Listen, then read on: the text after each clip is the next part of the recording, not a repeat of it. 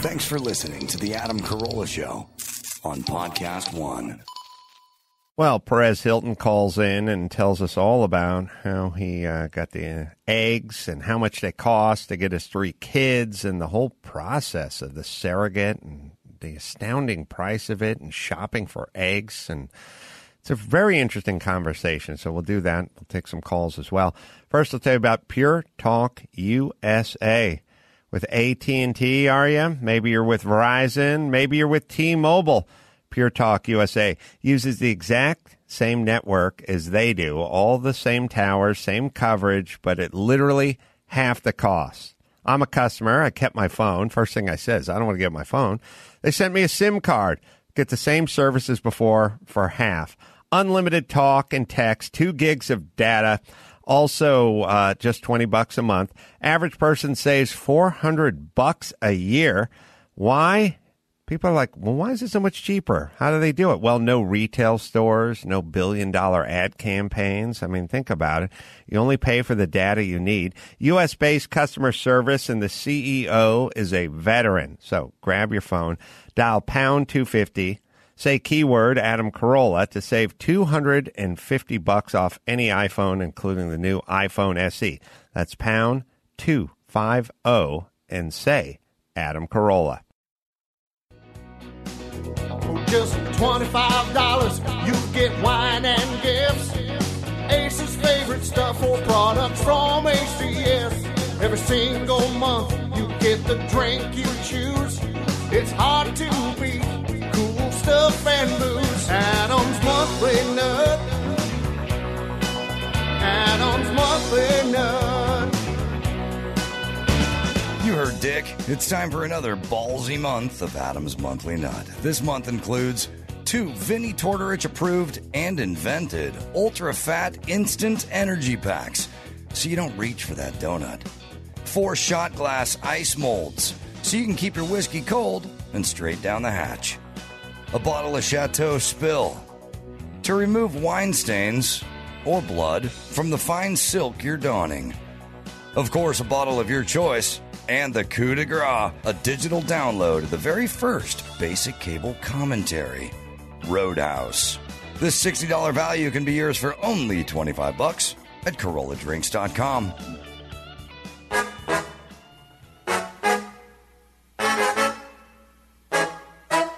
From Carolla One Studios in Glendale, California, this is the Adam Carolla Show. Adam's guest today, Perez Hilton. With Gina Grad on news, Bald Brian on sound effects, and Jeff Cesario with the sports. And now, it was so smoky in L.A. today, he wore a mask on the horse trail voluntarily.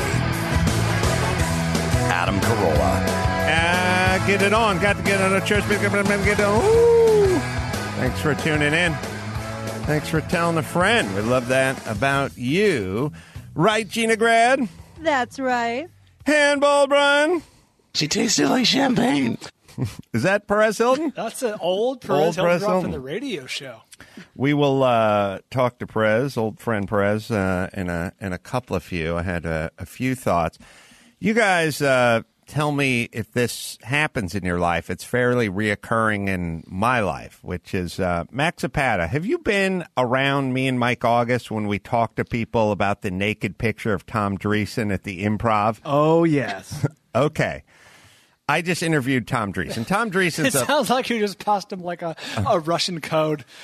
Someone on a park bench you don't want to get like information. Oh, yeah. The eagle flies backwards at midnight. Yeah. So Tom Dreesen's a legendary stand-up, came up with Letterman, opened for Frank Sinatra famously, toured the world with Frank Sinatra for 14 years, but opened for Sammy Davis Jr. and been there, done that. You know, done Letterman 40 times and done The Tonight Show 60 times and all that. And Mike August and I, and I'll hurry up with the story, but so we can get to the part that's important. Mike August and I, Mike used to watch comedians at the Improv, the Melrose Improv, all the time. And I used to go there in the early 80s and wait in line to do the open mics in the early 80s on a Sunday night. And it always struck me that there was a picture of a comedian, a naked comedian, that was on a poster back when it was a novelty if somebody made a picture into a poster that wasn't Farrah Fawcett. It was like a civilian into a poster. Anyway, Mike and I said to Mike one day, I said, Mike, remember that picture? Was that Tom Dreesen who was wearing the Cubs ball cap and sort of had his ass turned? And he did a move where he stood sort of three-quarter where you could kind of see one cheek. And he turned and he was wearing a Cubs hat. And he said, Mike August said, yeah, that was Tom Dreesen. They used to have that poster up behind the bar for a million years. And I said, yeah. So I thought it was Tom Dreesen, and Mike thought it was Tom Dreesen. But one night we were at the Improv, and we were talking to like someone behind the bar, and we said, remember that old poster back there, the naked comedian? Was that Tom Dreesen? And the guy's like, no, I don't know what you're talking about. We said, but back in the day, there was a poster of a naked guy. And he's like, I've been here for 20 years. I don't remember any poster.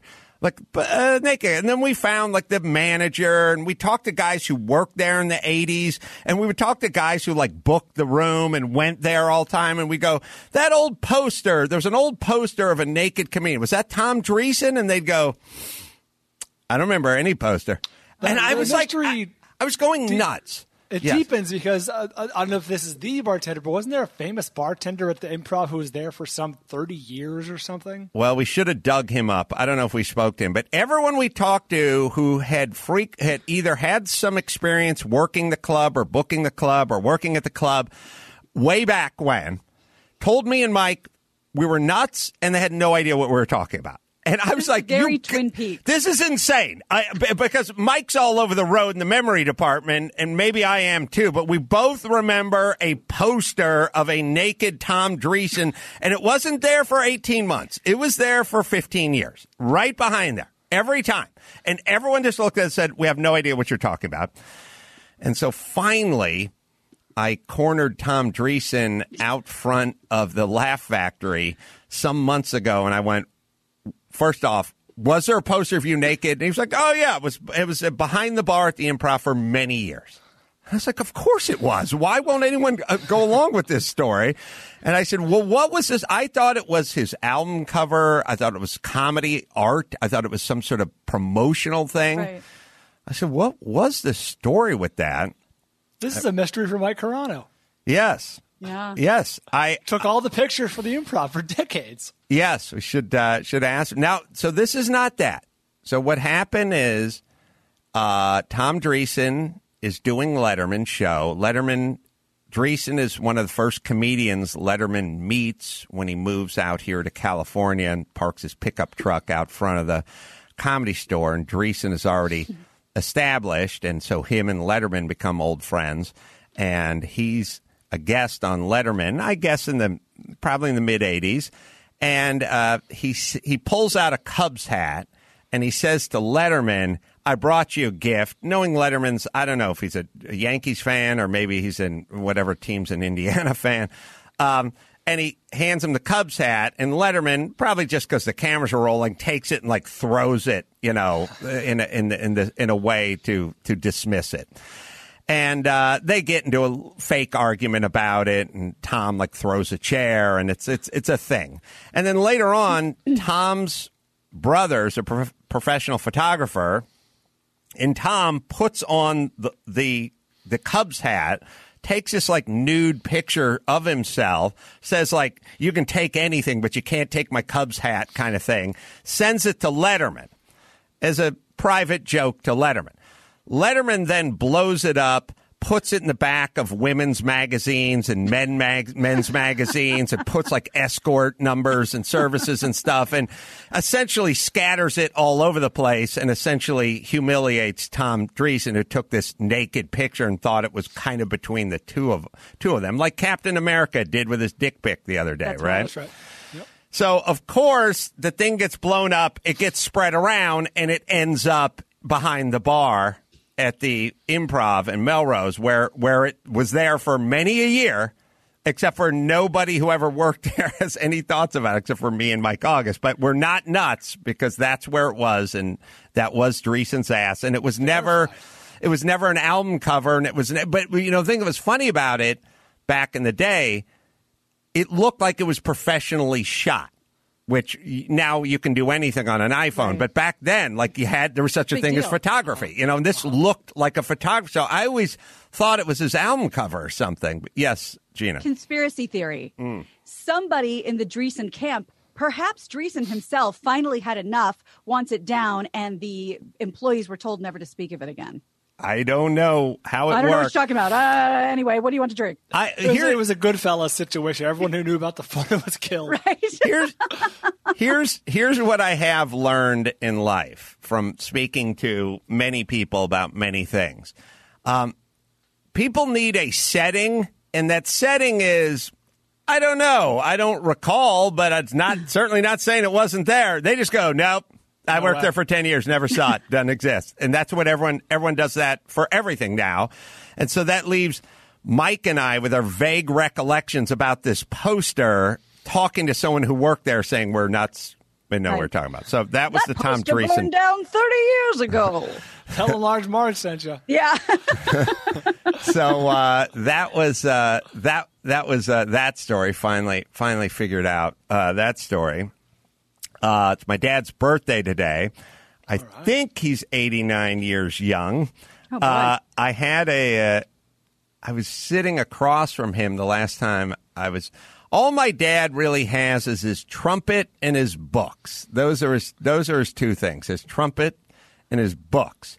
And he lives in a very modest house, probably 1,000, maybe 1,100 square feet, very small, in the valley. And he just sits in his sort of den living room, and he has his books, and he has his trumpet and trumpets. And I sit across from him, and behind him is his bookshelf filled with books. And I was just sort of talking to him, and I was looking up, and I saw Dennis Prager's Rational Bible up on there. And I said, oh, all right, well, that's nice. He's reading Dennis Prager's Rational Bible. And then we started talking, like, well, what's up with you? And I said, well, I just dropped my sixth book. And so that's out as we speak. And then I looked back up at the bookshelf, and I thought, I don't see any of my books on that bookshelf, which, by the way, just faces me when I sit. I sit across from him. I got up and took a couple of pictures. It's not a large They're shrinkage bookshelf. You can see my dad's head down at the bottom of the picture, and then right behind him is said bookshelf. And I thought to myself, I got a lot of books. And the thing about, now here's how you know, here's where the commitment comes in. My dad loves reading, and he likes comedy, and he likes reading. So it's bizarre. I made a Reese's peanut butter cup for him. I understand he's not into vintage racing, and he's not a logger, but he does like reading and comedy. And that's where the interesting non-commitment to family kicks in, which is you think you're going to build some bridge from, well, he likes reading and he likes comedy, and you like football and you like boxing. So how are you going to build this bridge? You realize once you write the books and your books are comedy, and they don't buy those books, or they don't read those books, or they don't avail themselves, you realize there is no bridge. What else can be done? There is nothing. I guess I could write Adam Carolla's History of the Flugelhorn, Part 1. You know what? Make that up in Photoshop. I'm just going to put it around Moby Dick. Just make the jacket, put around Moby Dick, and I'll just wave it around. We'll see if my dad wants to see it. Actually, title it Dennis Prager's History of the Flugelhorn by Adam Carolla. All right, forward by Adam Carolla and Chuck Mangione. All right, so that was interesting. I was just looking at this wall of books going, why? Now, to be fair, I didn't go into his bedroom. All six of them could be piled high on his nightstand. Display, yeah, exactly. Like a retired jersey. He has to keep him by the bed. He reads a chapter a night before bed. How atypical is this behavior? Does this seem in a non? It's not atypical for your family, right? I was gonna say for you, but in general, like wouldn't one who appreciates books, buys books, and sits and reads books all day long? Why? Okay. Yeah, just to put this in a little bit of perspective, Steve Grad, my father, has framed pictures of my dance recitals from my gawkiest of years all over the house because he has such nachas, such pride in his daughter and his family. Yeah. And I haven't written a book. All I have are old dance photos, and those are framed. Are these pictures before the nachas started growing? So This is pre-nachas. pre-nachas. Okay, Yeah, so We got it, everyone. so But I- tasteful. But he also has my New York headshots up, and those are nachas heavy. I get it, man. You got to work, man. Sometimes you got to show a little cleavage. You get that gig. Yeah. Anyway, I started thinking like maybe I should just come up with like a vacuum foam made book of all 6 of my books just piled together, like what you do if you made a safe. There was really no book, and you could just put it up in your bookshelf and stack other books next to it. Although I'm trying to think who would buy this other than my dad, who wouldn't buy it. But yeah. I was just looking up at this wall of books going, I write a lot of books. I wonder how come none of these books are on it. And again, it's not like he's, his English is okay, speaks broken Italian. He's from the old world. It's like he loves reading comedy, which is the bizarre part of this. All right. But on a newer note, we'll get back to Gina in a second with her dad because I do want to talk about that subject. I am slated to leave right after this show for, where am I going? Nashville. Tennessee. Yeah, I'm going to Nashville. I'm going to Tennessee. I'm doing a thing for Nissan, which is, 40 minutes out of Nashville in Tennessee. Nissan used to be out here, but of course we put an end to that. So they moved to Tennessee. And I'm leaving directly after the show. It is me, Chris Maxipata, and Matt D'Andrea. We have 3 first-class tickets purchased by Nissan, and we shall be wheels up as soon as the show ends to go out and do a bit. I will be broadcasting, as it were, from Tennessee tomorrow. No interruption in the show. I walked out of the studio after talking to Tom Dreesen 20 minutes ago, and Matt said, and this is Matt Fondelier, he said, there's a first-class ticket for Chris, and there's a first-class ticket for Matt D'Andrea. Yours has been canceled. I said, well, who canceled it? And he said, course. Delta says yours is canceled, and there are no more first-class seats. I said, well, Nissan just booked 3 first-class tickets, so why would Nissan cancel the tickets for the guy they're flying out to do the corporate gig for? Well, that's what Delta says. So that was the last I heard. And then now the idea is get a ticket on the plane somewhere on the plane. Of course. Well, Matt or Chris are going to have to flip for that seat. First class is full. Matt, did any updates? Yeah, we got a Comfort Plus seat, so you'll be swapping with Chris Loxamana. And to Chris, every There you seat's a go. first-class seat. And also, I just want to say for the record, I did not book this flight. If this was booked by me, everything would have been perfectly smooth. That is why I should be getting paid like a travel agent on top of my normal salary. All right. Go look up what the average travel agent makes a year these days. In 2020. We'll go ahead and then in the middle of a pandemic. add 8% onto that, and that'll be your base. You'll also be glad to know your TSA number is working. Yeah. All right. So I was especially interested in Brian. Brian is my divining rod. There's 2 guys I go to with like travel. Actually, Daniel Kellison, Danny Two Sheets Kellison is the guy who goes, oh, here's what you got to do to get in the lounge. I say, I am the opposite of that person. I don't know. Nothing works. The mileage, the things, all the tricks, all the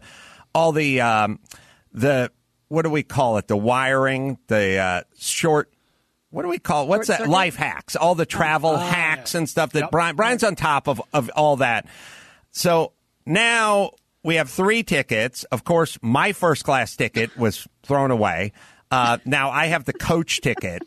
Now we're all going onto the airplane, and maybe for once it's a good time we're all going to be turning right.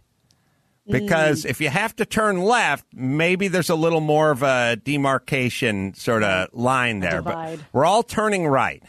When do I swap tickets with Maxipata? How does this work? What is the play? How does Brian make sure that he's sitting up in first class with a different name on his ticket? Once you get into the boarding line, you can have any boarding pass you want. They don't check your ID against your boarding pass. So just grab his and you take and vice versa, and you're good to go.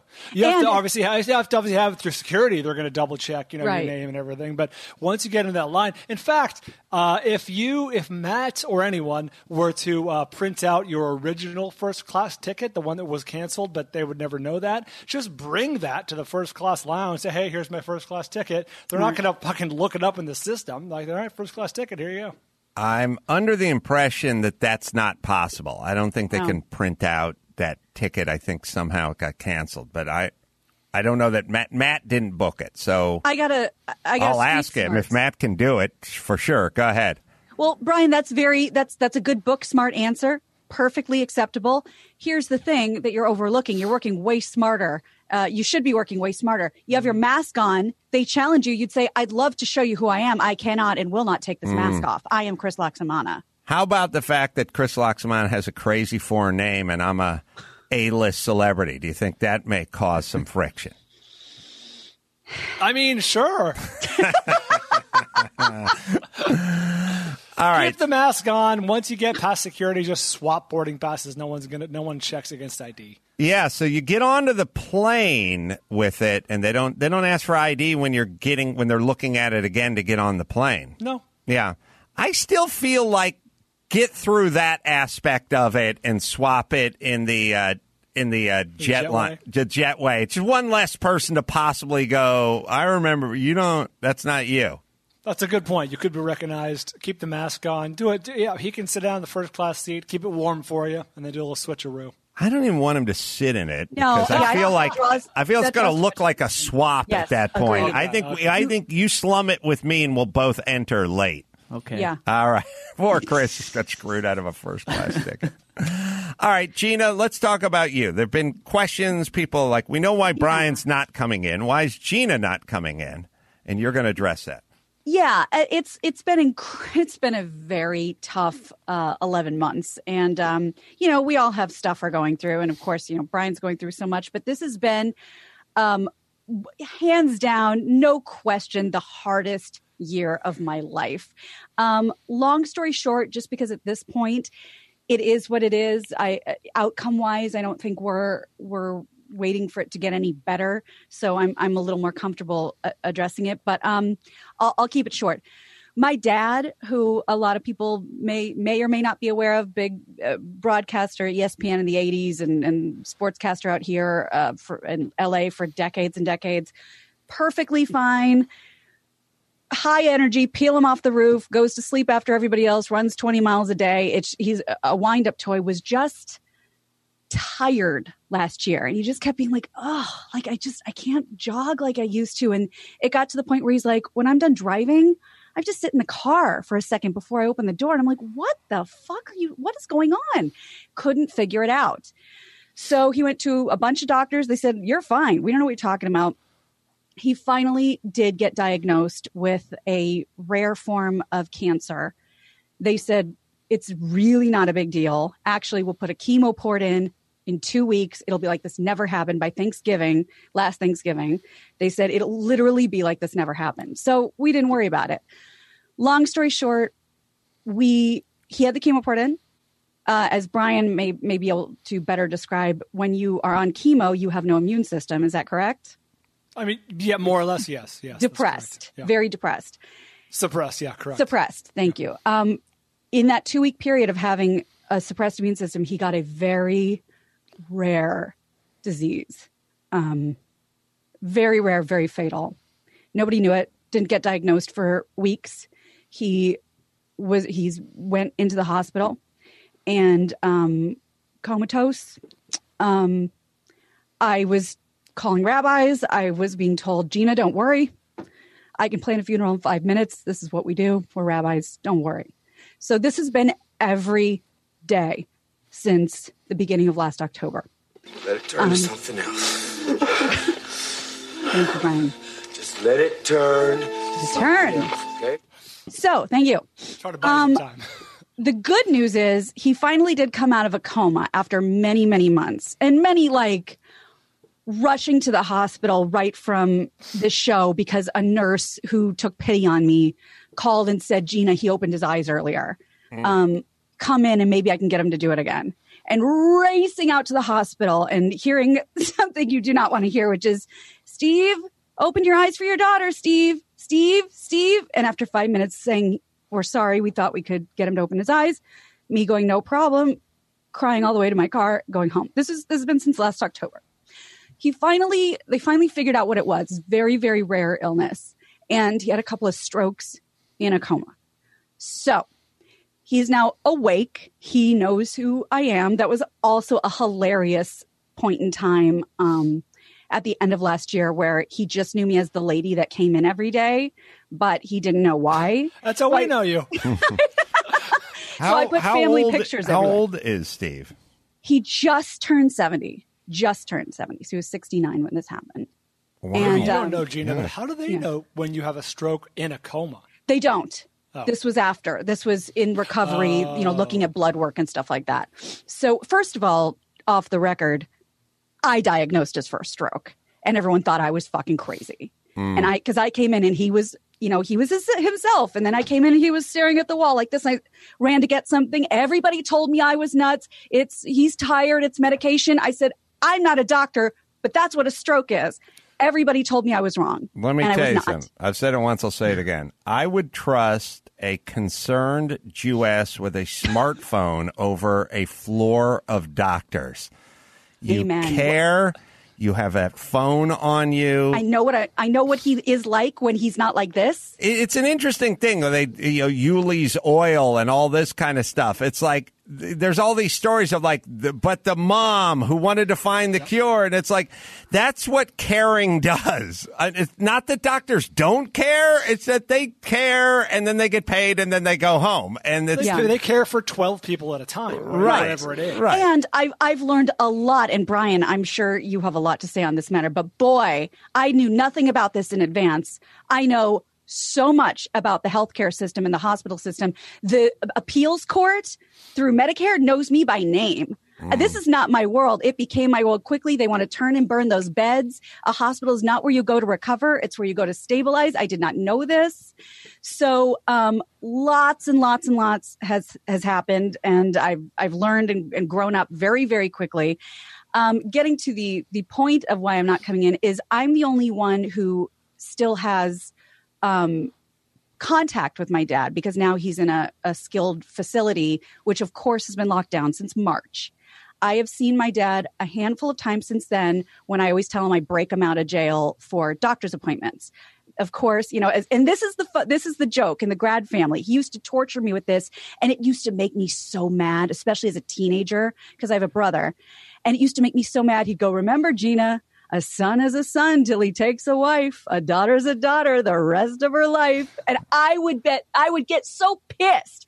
And now I say that to him, and he laughs. Well, he smiles. He doesn't speak. He acknowledges. Yeah, he acknowledges speak. He can't move. Wow. He's completely dependent. But I know who I'm talking to. And I know exactly who I'm talking to because he's still very sarcastic. Last time we were getting off the phone, I said, I love you, but he didn't say anything. And he usually mouths, I love you. And I said, do you love me? And I got this is visual. Then I'll explain it. You were zooming.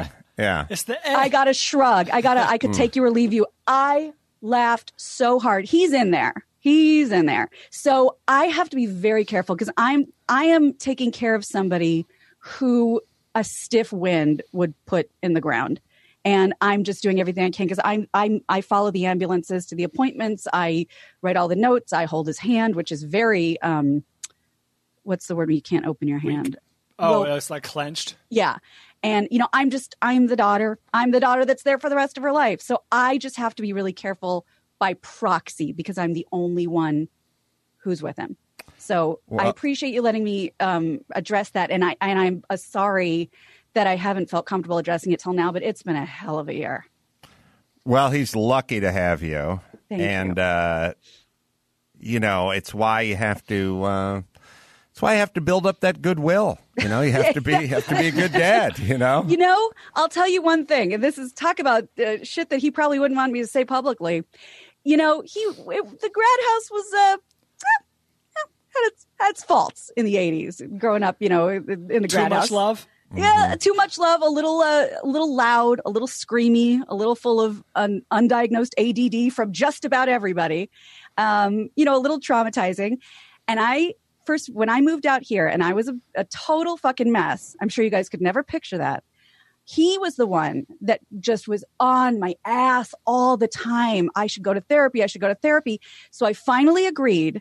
And my dad, who, imperfect, doesn't begin to describe it, even though he was the best. He was also very, very shouty. I was on my way into the therapist as an adult for the first time. And he said these words, and I will never forget them. And I will always be grateful for them. I go, okay, Dad, I'm here. And I'm going in. And he said, all right, have a great time. And remember, don't protect me. Mm. And that always stuck with me because, as you guys know, that's my nature. Well, he didn't mean. No, that's a real statement. Sorry to go all Brian Gumble on you with the But that was a big deal. I'll never forget that. He's kind of saying, look, maybe I wasn't the greatest all the time, and a young woman is definitely going to have to, my name's going to come up in front of that therapist, and you don't have to build a statue or a monument in my name. You're allowed to talk about me, warts and all. So yep, and he's the best, and nobody's grown more as a human being than my dad. Nobody expected this to happen. He's always also tortured me with the threat that he was going to live till 114. So this came as a shock to all of us, and I just want to be really careful while he's here. Hypothetically, if you were a 3 times New York Times best-selling author, would he have one of your books in the hospital room? No, he wouldn't. He'd have 1,000 of my books. Oh man, I felt good for a second. He'd build his house out of books as long as his daughter Shayna Punham was facing inside. All right. Well, thank you for that candor, Gina Grad. I know it's a difficult thing to talk about, but I think it'll shed a lot of light to the people that are listening. Yeah. Thanks, guys. I hope that helps. I've got a couple calls, been on hold for a few minutes, so we'll try to mow through those before we talk to Perez. George, 30, Irvine. Let's see. Did I punch him up? I punched him up. Hey, Hello? George. Yeah. Hello? Yeah. Hi. Hold on a second.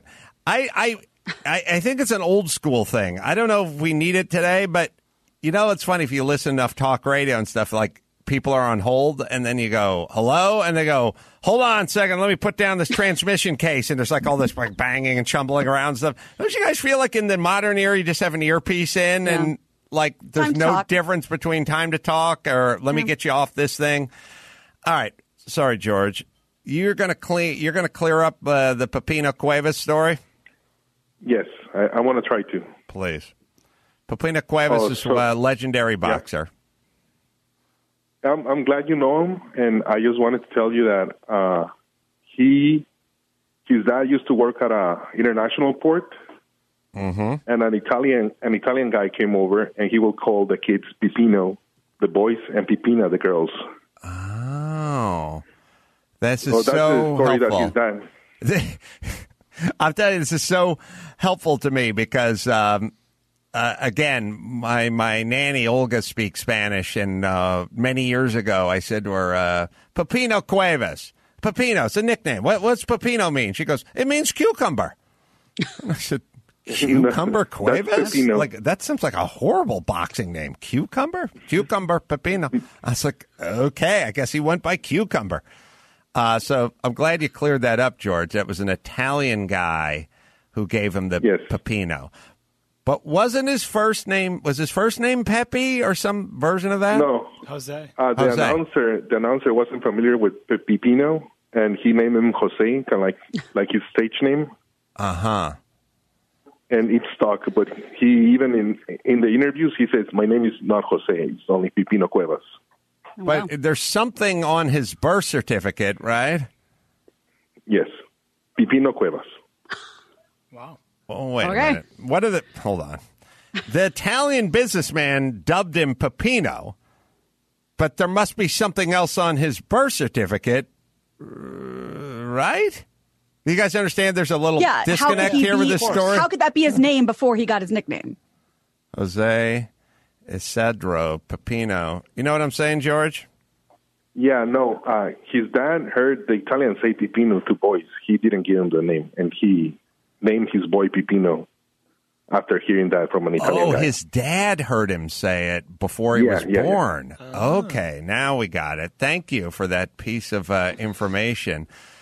That's what you call a panty dropper at a bar. You go to a bar with college-age girls. You think his name is Jose. You got the inside line on Pepino Cuevas and where he got his names.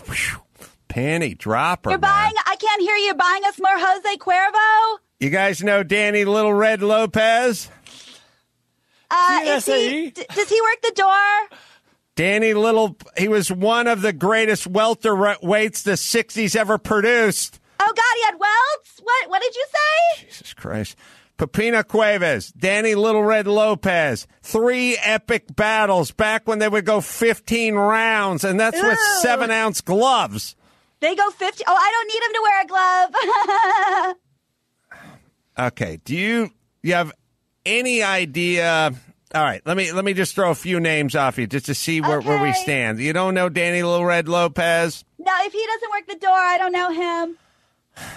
All right, but you saw the movie Raging Bull, right? Jake LaMotta, another great. Yeah, I love it. The guy at the front always makes me ride the Raging Bull around midnight when I'm wasted.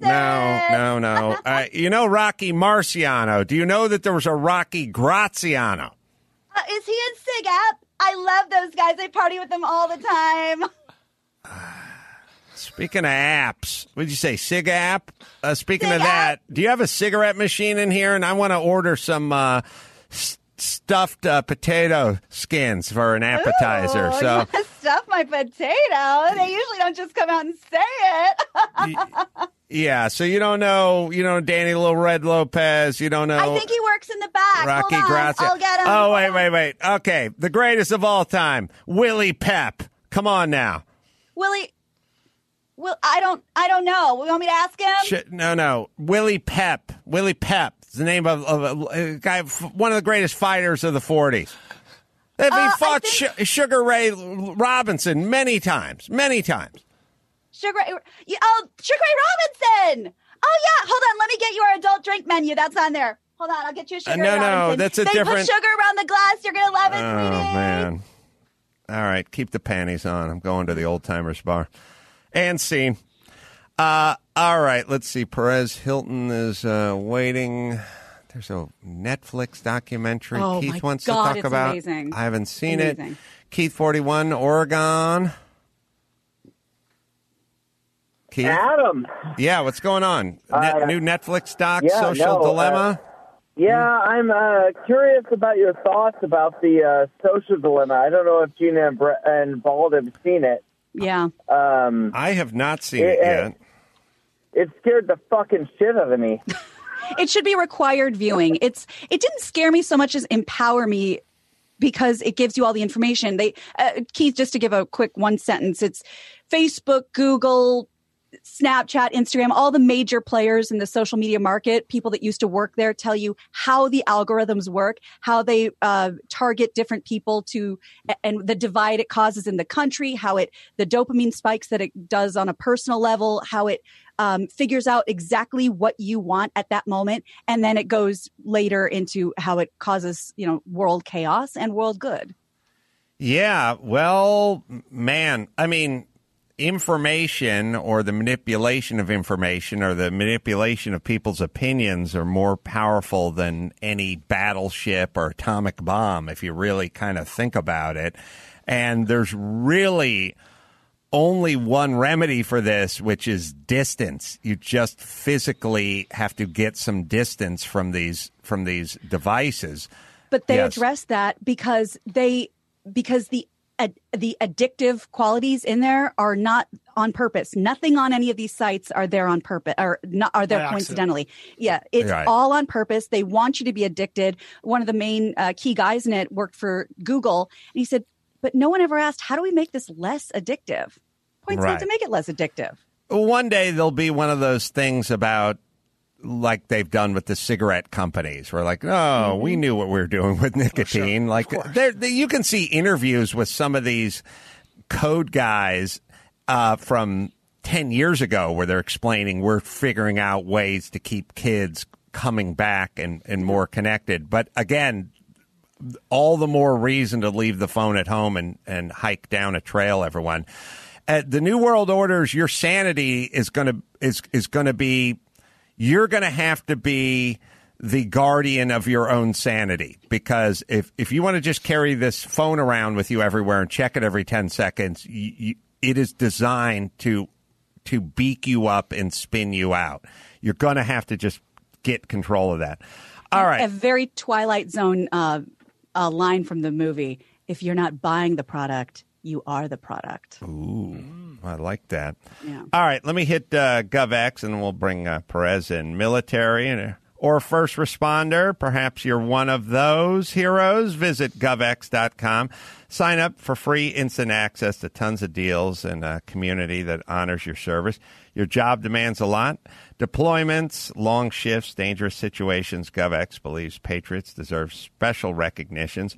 Get deals, I should say, on the gear you need for on and off duty life. Brands like Oakley, Yeti, Garmin, Danner, and more, all the big name brands on there. Every month, GovX supports nonprofits serving military, first responders, and law enforcement communities as well. Sign up. It's easy. It is fast, and it's totally free. Become a member today. Use the code ADAM for $15 off your first order of $50 or more. GovX.com is where you go. Savings for those who serve. All right, we'll take a quick break. We'll talk to our old friend Perez Hilton right after this.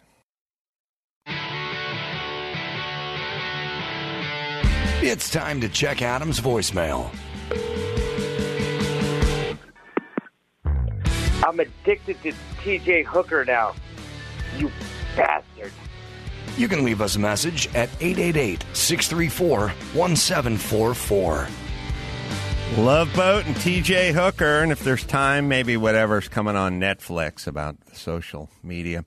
Perez Hilton has joined us. He's got a new book called TMI, My Life in Scandal. It's available coming out October 6th on Amazon. I would suggest pre-ordering it now. And, of course, the podcast, the Perez Hilton podcast with Chris Booker.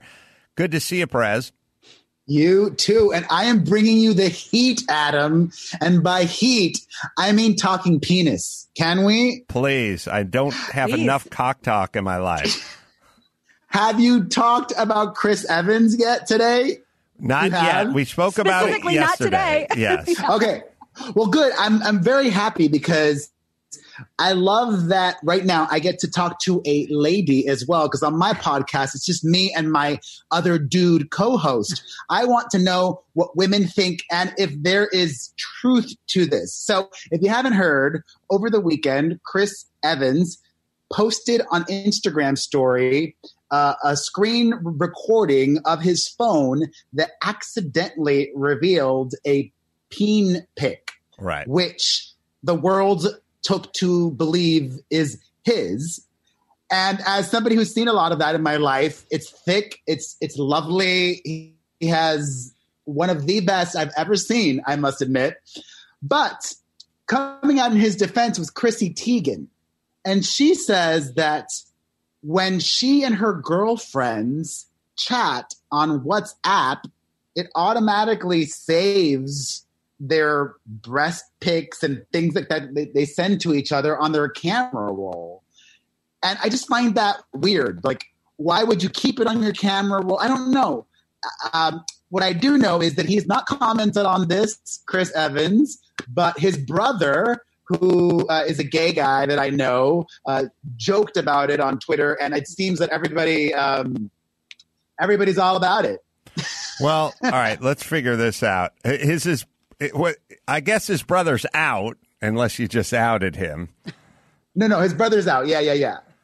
And he Now, would it be diabolical to just get a picture of a large, girthy penis and put it on your phone so that people assume that was your penis, and then you don't confirm it or deny it, so you don't lie about it, and then everyone just thinks you have a giant hog, and we talk about it on my podcast for 15 minutes with Perez Hilton? Genius.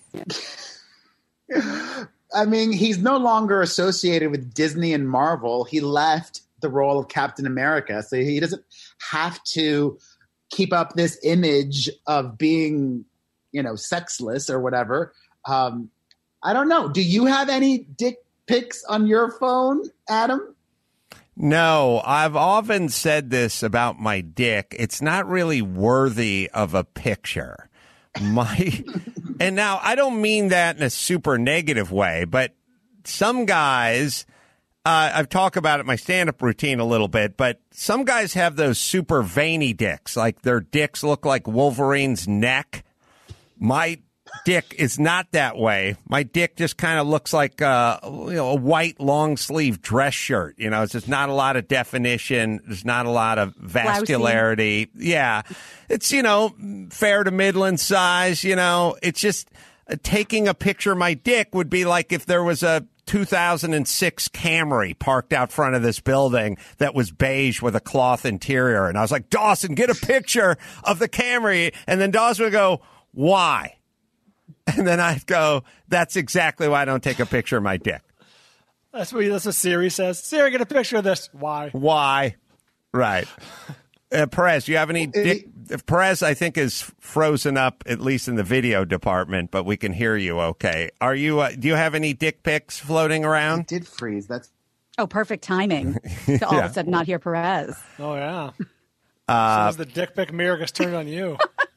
It's also an age thing. I think there's a window for dick pics, and I'm outside of that dick pic safe harbor or something. The young man's game. Yeah, it's a young man's game. I don't think I said this on the show yesterday. Maybe I didn't. If Perez can hear us, he can confirm. I told you the reviews were mixed, and by mixed I mean men and women commenting on the dick pic, and the hashtag thick daddy was a reply. So I mean, the man has nothing to be ashamed of.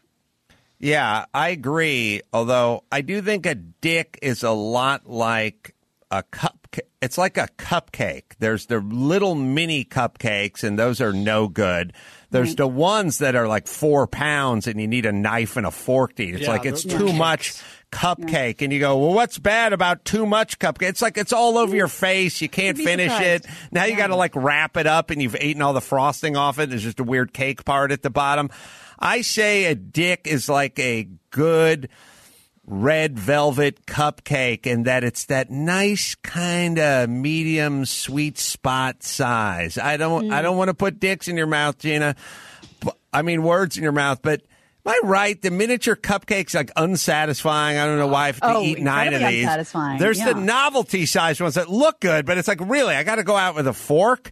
Yeah, what do I do with it? Is this analogy about right with dicks? It is. Like those sprinkles cupcakes that are kind of heavy and girthy. The dot on the top. Right. Yeah. Sprinkles. Yeah, it's a lot, and it's not, it takes work. I have a lot of experience with that.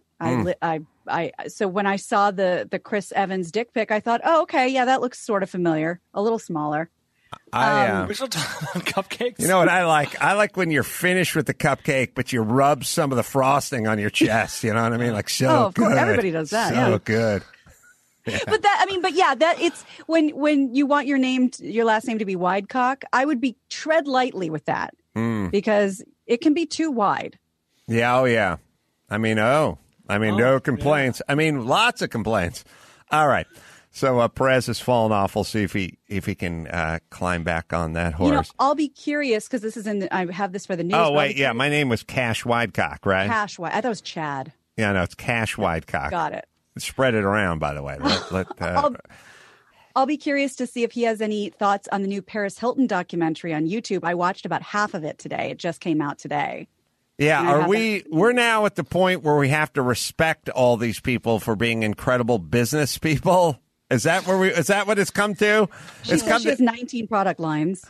It's now come to the point where we have to respect the Kardashians and Paris Hilton because it's like, well, look what a businesswoman she is and an entrepreneur she is. And she only uses the baby voice when she needs to use the baby voice, right? There's a lot of that in the documentary because everyone just assumes she talks like this and hey, a lot of like vocal glottal like Fry.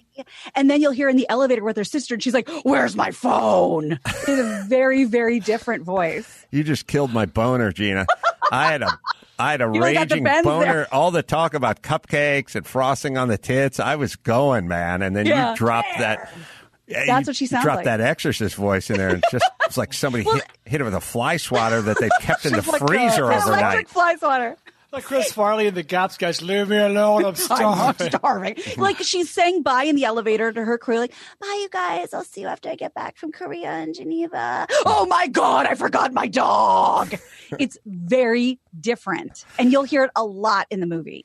Max Zapata is reminding me that Dancing with the Stars airs tonight as we talk about this, and I got 5 large on Johnny Weir. Right. I don't understand why you wouldn't hedge your bet with AJ McLean. Don't. Well, first off, unclear.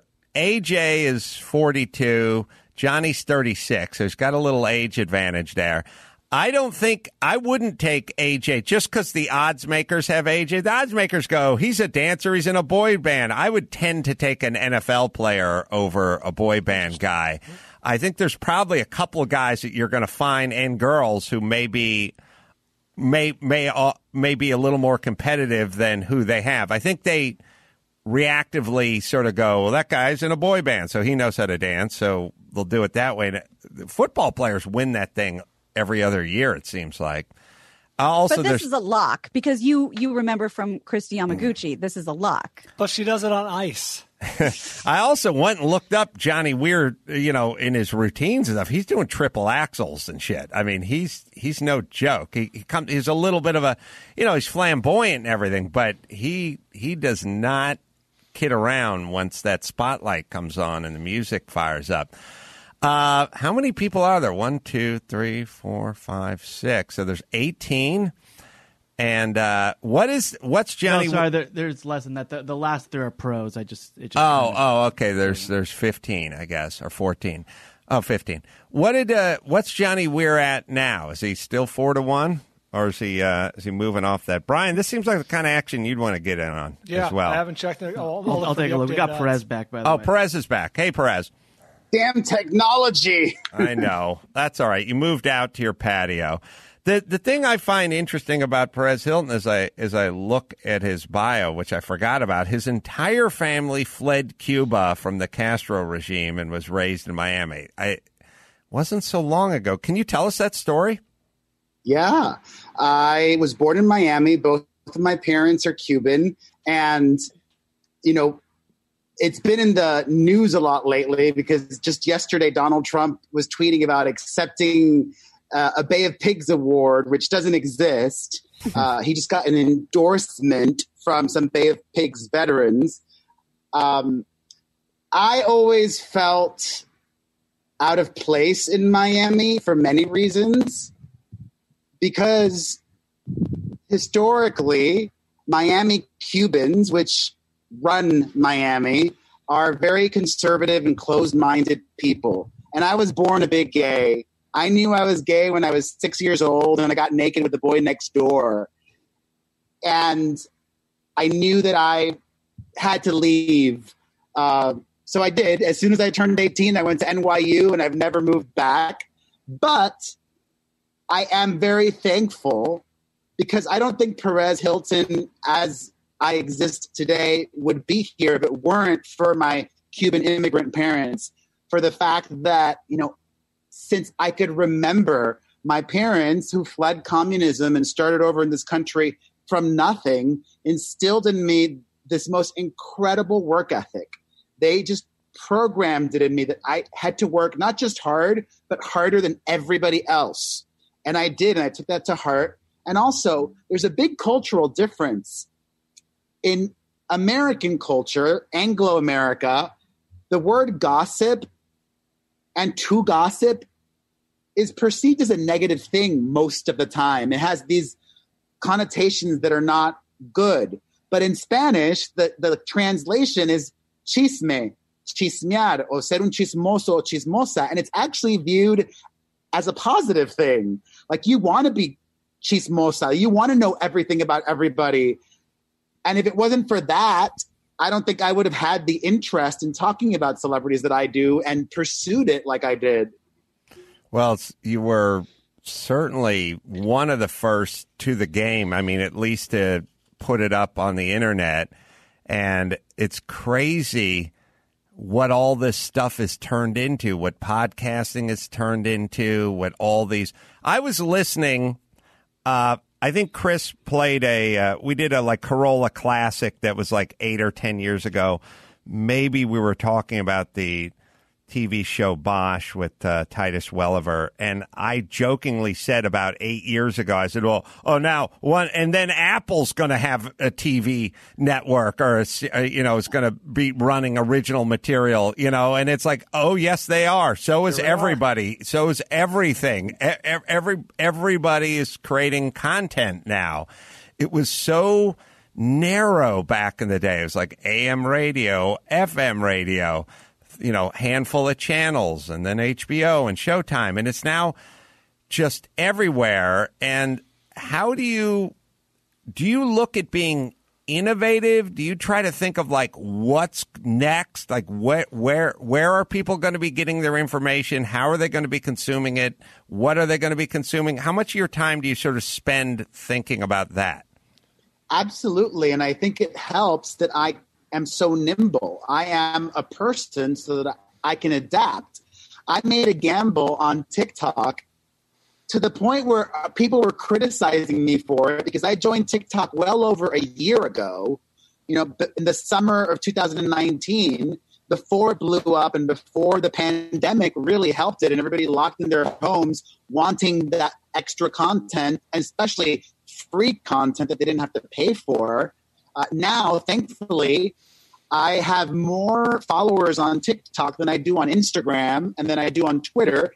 And they recently launched this partnership called the TikTok Creator Fund, which is like being on YouTube, and you can make money from your videos. So now I'm monetizing that, and it's wonderful. And it's also helped me reach a younger audience that weren't even born, some of them, when I started in 2004. So I've only benefited from TikTok, and I'm obsessed with TikTok.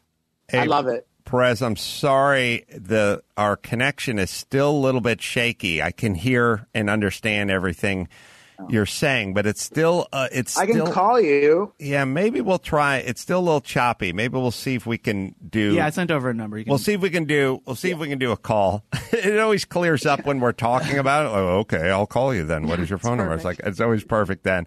I've been dealing with this all day, so we'll try and do an audio version of this.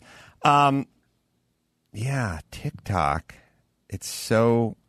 See, here's we were talking about this before.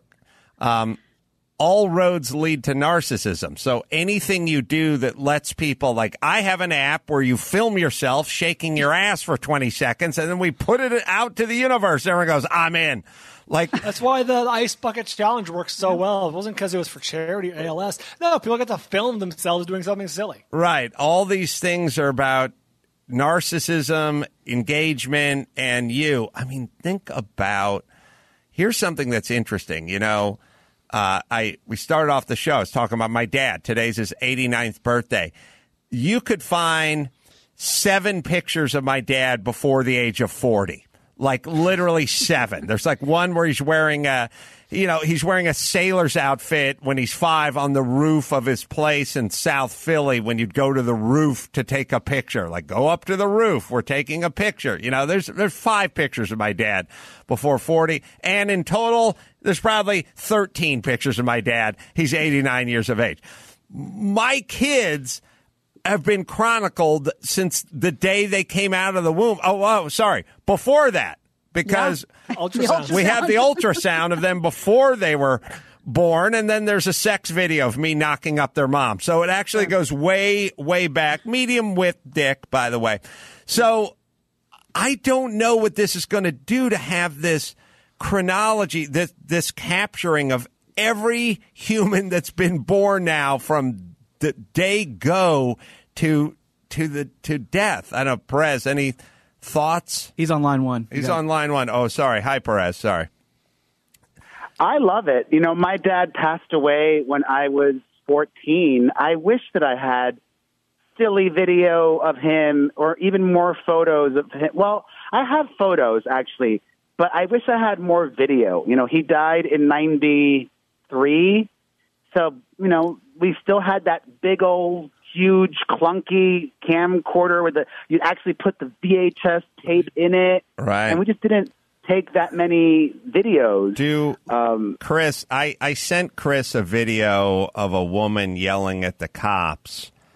Chris will find it. But it's one of these things where I wanted to kind of do a segment on this show because some of it is great. Your dad's in great shape. Your mom's never looked better. They're wearing stylish clothes. They're on the dance floor. But there's also lots of videos out there now that people wish. With the cops. Yeah, or doing the full Karen mask argument in a Costco. You know, that stuff's going to live on the internet forever as well. Here's one I gave to Chris. I was like, this woman's going to have grandchildren one day, and this is going to be on the internet. Play the video. Sorry, Chris. But if you take that badge off, I'll suck your dick. Take that badge off, put that down, I'll suck the fuck out of your dick. You want to throw? I'll eat your pussy too, lady. I don't discriminate. She's got a badge, and she's got a bullhorn, and she's yelling at the cops, take that badge off, I'll suck your dick. Take that badge off. If you play it again, you can kind of hear it. It's a little tough with the bullhorn. But if you take that badge off, I'll suck your dick. Take that badge off, put that down, I'll suck the fuck out of your dick. You want to throw? I'll eat your pussy too, lady. I don't discriminate. All right, I'll suck the fuck out of your dick. I'll eat your pussy too. And at some point, some 9-year-old's going to be Nana. Nana said. Also, it'd be funny. It's a different time. None of the cops took her up on it, but I wonder if there wasn't a guy, like a protester, standing behind her going, I got a badge. Does that count? I'll take it off. You know, sorry. I have 3 children, and I also have a plethora of cringy, super embarrassing video of myself out there. If you go on my TikTok, probably you would think maybe half or more of my videos are embarrassing. I do know that unless you're a total crap parent, your kids are still going to love you. They might be embarrassed by you, but they're not going to love you any less because you said something silly or did something stupid on a video. What matters ultimately is how you treat your children at home, I think.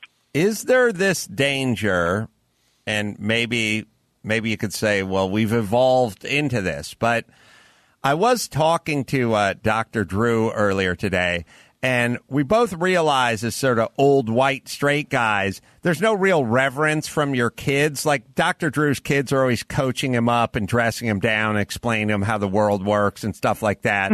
My kids do the same to me. Like nobody listens to me. And I realize when I was a kid, a dad was a dad and a grandpa was a grandpa and a coach or a teacher was like Mr. or Mrs. And we didn't even know our teachers' first names. I didn't even know my friends' dads. God forbid I knew their first name. There wasn't all this crazy video of them acting like jackasses when they were 19, which now sort of makes you more and more human. And it sort of, whatever that chasm was that we had when we thought about parents and cops and teachers, it's kind of gone now. I think everybody, your dad is kind of your friend now, almost a contemporary, not the relationship we all grew up with our dads. I'm guessing your Cuban dad, Perez, was probably old school, maybe a little traditional. I mean, you did not have, and God forbid his friends, right? Did you go up to his friends and just call them by their first name and make jokes about them or pull my finger? Like, would you do that with your dad's friends? No, but I would get in trouble for other things, like, you know, I don't even know. Oh, God, I'm so embarrassed now. Like, the first and only story that popped into my mind was, I think my dad beat the crap out of me after I did this, but he had friends over, and I just farted in front of everybody. And then my dad just beat the crap out of me. Like, how dare you do that? Like, I was like 12 or 13 or something. And, yeah, I learned my lesson, though. That did not happen again. It is funny that you got a fart story, but also that your dad's old school. I used to be so fat when I was young, and I would eat all the time and eat unhealthily. So, you know, that happens a lot. How did you lose all the weight, however much that was? How much weight have you lost? Well, I almost feel like Oprah in a sense that I've yo-yoed a lot of my life, and I think a lot of people have. For the most part, I think I've been able to get that under control. But then, you know, last year happened, and it was really hard for my family. My mom had cancer, and my mom also had more health issues, and I started overeating and overspending, which is a major problem as well. Then I lost all the weight, and then I was back at my normal self. And then this year happened with the quarantine, and I have 3 small children, and I was losing my mind because they went from having school and structure to having 1 hour a day of Zoom and then nothing else. So I started to overeat, and I even started to drink. And I'm not even a drinker, but I went from drinking once every 3 months to drinking every day. So in 3 months, I gained 42 pounds. Wow. That took a lot of effort. Well, and then how do you lose the weight? So finally, you know, when they opened the gyms up again, I said, thank God, I'm just going to go back to the gym, even though I knew it was risky. And then they closed the gyms 2 weeks later. They were only open for 2 weeks. So then I had a decision to make. Am I going to keep going down the potentially, you know, deadly path that I was heading down, or am I just going to stop? So I stopped, and I found this. I actually found that every person needs to find what works for them. Like, I know that if I'm going to, you know, try to look up YouTube videos of people working out, that won't work for me. Or if I'll do some on-demand thing, that won't work for me. I actually found a live fitness studio that does Zoom classes.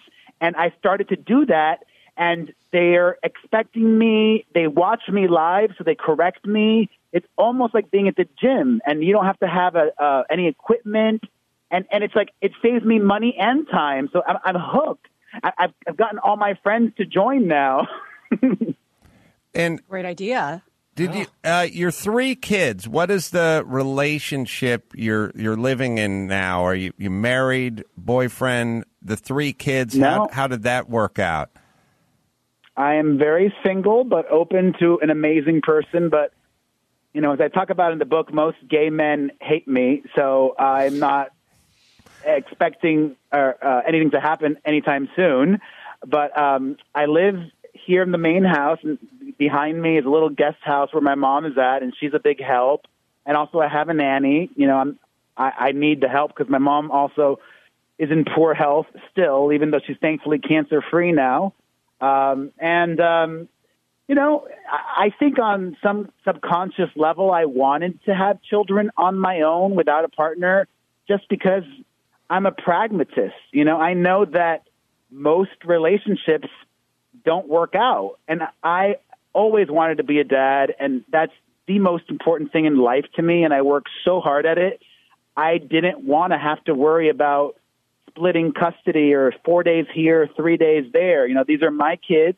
If I'm lucky enough to meet an amazing guy and eventually get married, he's not going to adopt them. They're still going to be my kids, and I will be making the decisions that I think are best for them.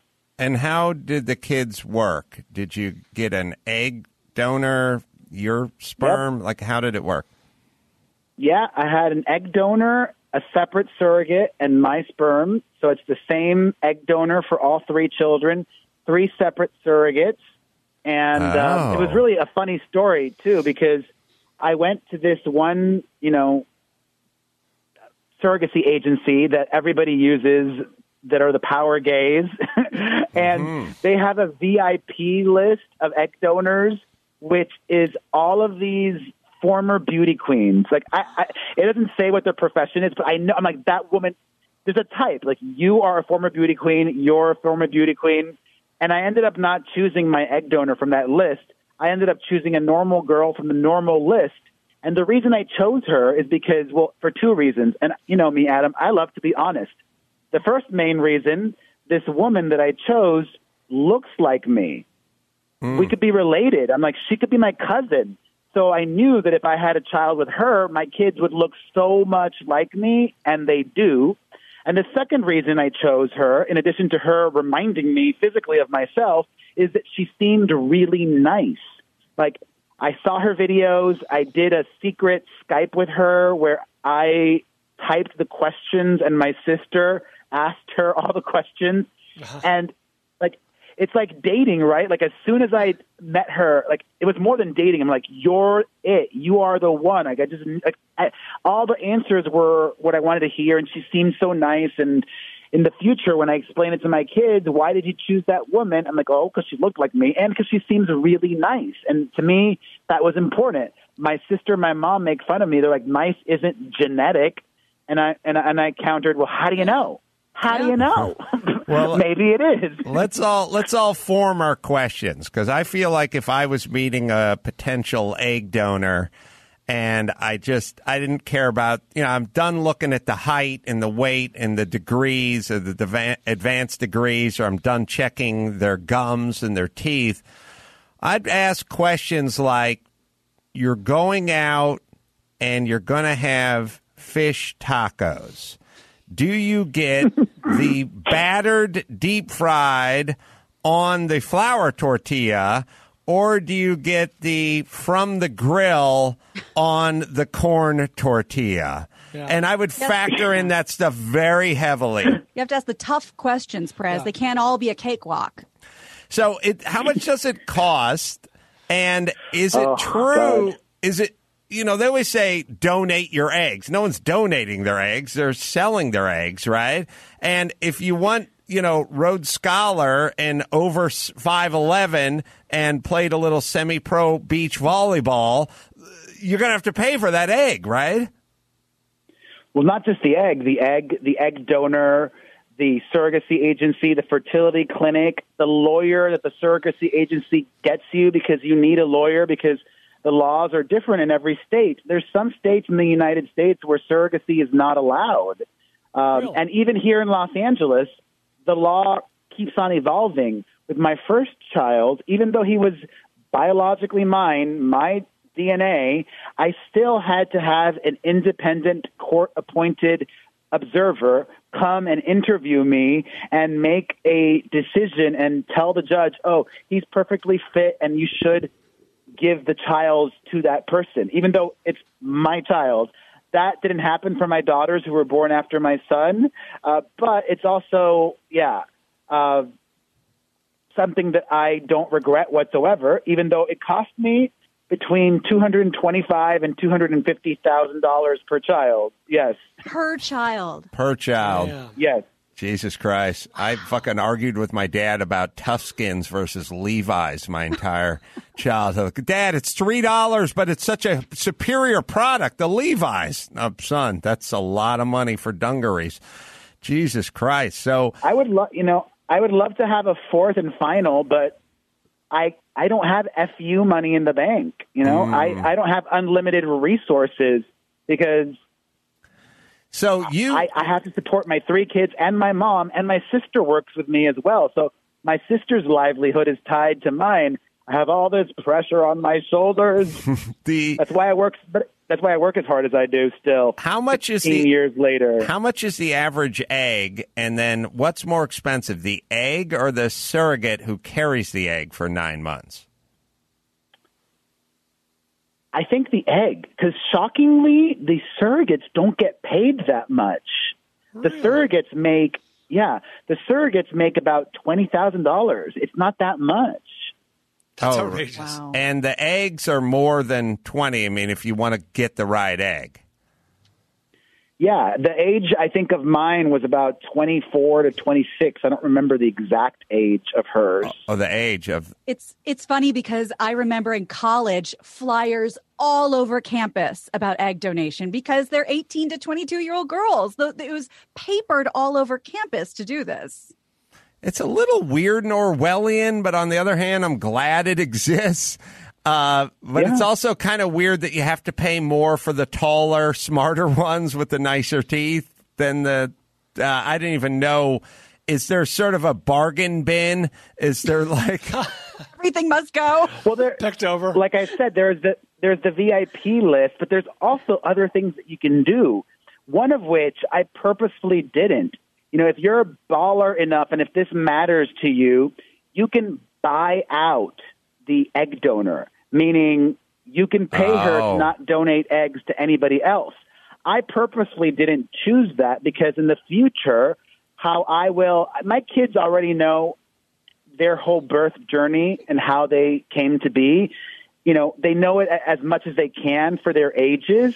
But when I go into more detail as they're older, you know, if they ask any questions about a mother or siblings, you know, I will describe it as they're people who share similar DNA. That doesn't mean she's your mother. That doesn't mean they're your siblings.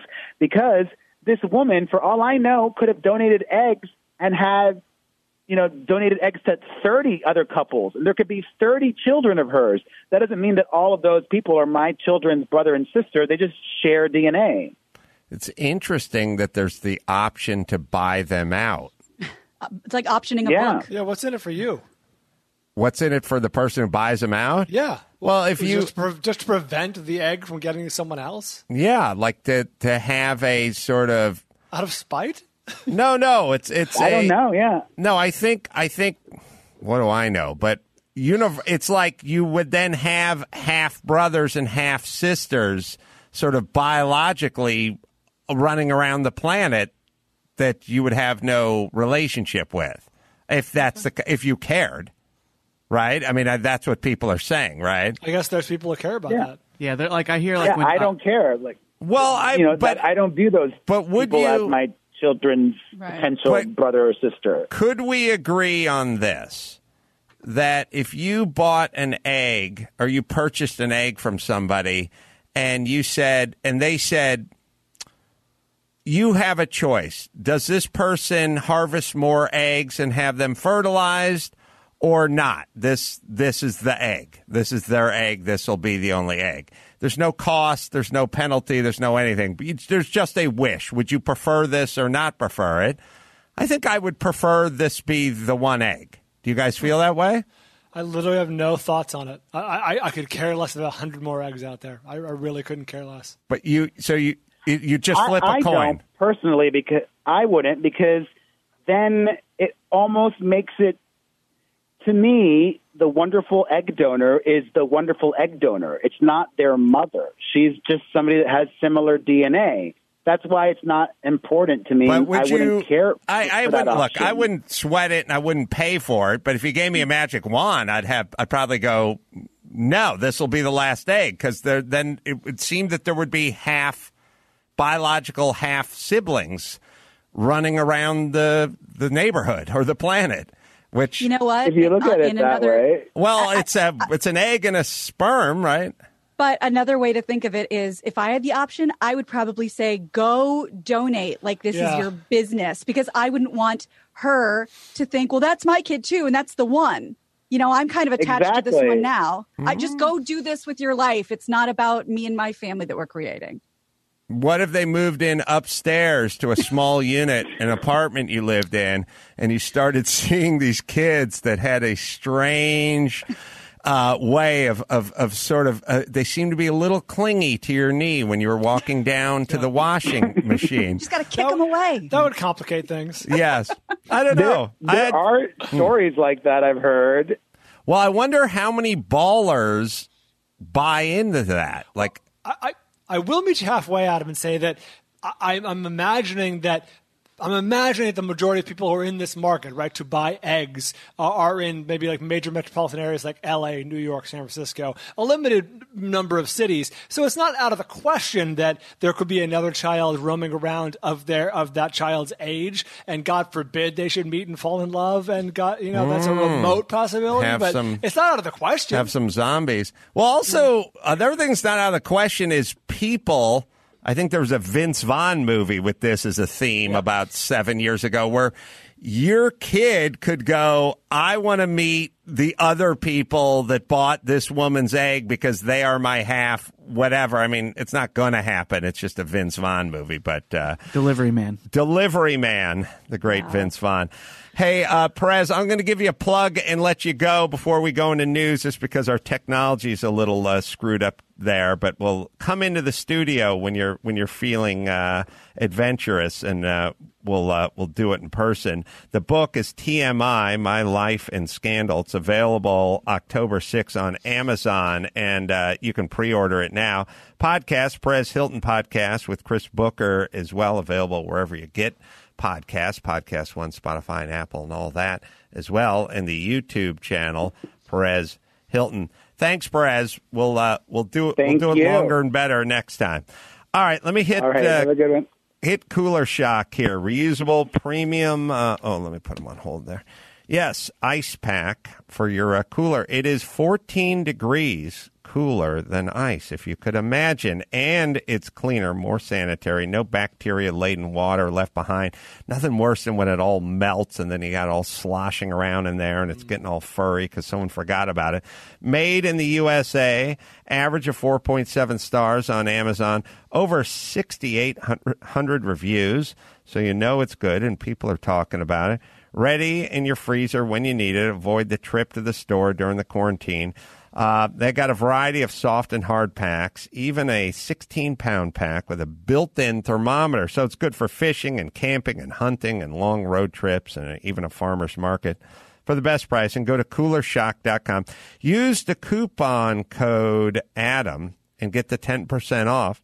That's coolershock.com. Get the free shipping and 10% off when you use the coupon code ADAM. All right, so let's talk about a couple other little ditties, and then we'll get into the news. The whole I did the in vitro thing, which is weird. Drew did the in vitro thing. He ended up with triplets. I ended up with twins. Oh, yeah, you did? We went through several rounds of it, ended up having tested naturally, but we were very familiar with the whole process. Yeah. Adam, why did you do that? We couldn't get pregnant, and we did the shots and all that stuff, and just nothing was working, and eventually just this. I guess I was probably talking to Drew. Out of the in vitro thing, it kind of feels like the fat guy who finally loses weight after all those years, and he got the bariatric thing.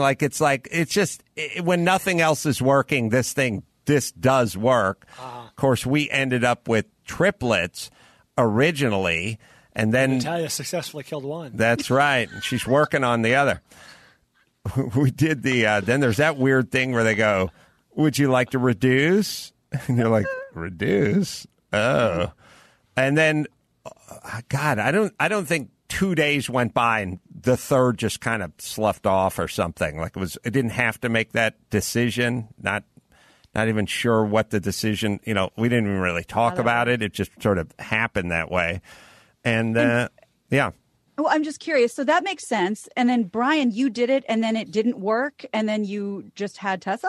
Oh, man, it's a long story. I'll try and be as brief as possible. Because I was on Avastin for so long, a lot of doctors warned us, we don't know what the long-term effects are. This is a new drug. It hasn't been studied in fertility and stuff, so you're really taking a risk. So, of course, we decided to go the IVF route, which is a lot more safer, blah, blah, blah. And then after a few unsuccessful rounds of that, which is expensive, Adam, as you know, we actually found a doctor in I sent my fucking sperm away to Minnesota in like a freeze-dried thing to have it tested. I found some doctor in like Oregon who had written an article on it basically saying, yeah, I'll by all indications should be okay. And our doctor Dr. Rudnick gave us the blessing to try naturally. He was like, yeah, just see what happens. And boom, pregnant.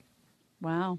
Yeah, my only memory was that stupid part where the sperm, they needed the sample, and it's like if you live more than 20 minutes away from the clinic, you have to produce the sample at the clinic. Now, this is one of those things that I happen to know. See, my thing in life is if you go to Home Depot and you buy an A-frame ladder, and the ladder says it's rated up to 300 pounds, that means a 900-pound person could successfully use the ladder. Because if it says 300 pounds, you can go at least 300. You could double it. It's not going to break the ladder. And when they tell you 20 minutes, if you're further than 20 minutes, you have to rub out the sample at the office. And you can hear the ladies talking in the waiting room, you know. And I was like, we're like 25 minutes away from the place. Why can't I just do it in the comfort and safety of my own? I it's sent like, mine to like South Dakota or I something. know, Like I know. This is the rules. They just go, no, here's what's happening. Here's the rules. And I was like, we're 25 minutes away. They'll go in and do it there. And that's the part that I remember the most, the basket of porn. All right. I can't imagine that that's part of a scientific exercise to have a baby. I mean, if somebody said that to a woman, I just oh my God, masturbate. Yeah. Would you like to bring your own candle in? That was the best part by far. That's insane. Sounds so crazy. Well, first, for once, my public masturbation is legally sanctioned. You know what I mean? Like for once. Right. Did you take the magic out of it? So you were allowed, they encouraged by a doctor? Yeah. Yeah. And actually, I take that back because isn't that how they used to perform exorcisms on women?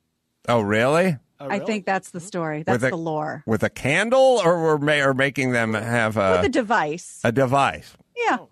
I think everything that guys think of eventually goes down that direction. You know what I mean? Like whenever I think about religions, you know, like how does religion work? Like when you look at like the Rastafarian religion, it's like, well, women work and men hang out and smoke weed, and then they have to have sex with us when we want, but then we're allowed to have sex with anybody all the time. Well, the women are unclean, though. You can't have sex with them. Yeah, and then they have to serve us. Does that seem about right, fellas? Yeah, okay. All right, all in it's good. favor. Yeah, this basically, it's the same way department stores lay down the rules for their gift cards, right? Like, okay, let's see. Everyone gives us all the money up front, right? I like where your head's at, Bob. All right. It'll expire in calendar year, and then we'll keep that money if they don't come in, right? And for every month they don't use it, we'll take a little off. Yeah, a processing fee for every time they don't use it. Ooh, question. Let's say it's $200 on the gift certificate, and the guy buys $186 worth of merchandise. Do we give him change? No, why would we? Well, in the form of money he must then spend at said store. So he's got to find like a belt that costs $14? Right, so we'll give him an extra but don't give him the money back, right? No, ideally a pair of shoes that cost $80. Oh, yeah, and then he just reach into his wallet and go, okay, gotcha. Sorry, dumb question. Right, yeah.